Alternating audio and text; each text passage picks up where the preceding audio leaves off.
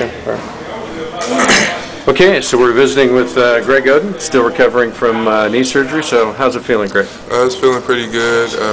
Tomorrow I get 6 weeks on my crutches, and I get to put a little bit of weight on my crutches, and in 2 more weeks I get to get rid of the crutches. So I'm doing good. I'm lifting, getting stronger.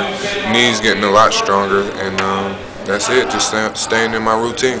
Is there anything about it that surprised you in terms of less pain, more pain, less, anything that's caught you off guard about it? Nothing's really surprised me because I've never had this happen before, so I don't really know what to expect. I just go by what people say. So.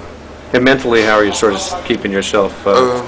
I'm still pretty good. I mean, my teammates are keeping me in the loop, and they keep me laughing, and I get to watch practice and watch the game. So I just stay involved and keep a good mind.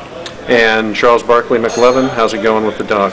Good. He's getting potty trained now. He's always good. He's a little lazy dude. All he does is sleep all the time, so that's not a bad thing. He never barks, so that's always good. Still got the bed in the front room? I do. I'm going to keep that there. I like it. Okay. Thanks, Gio.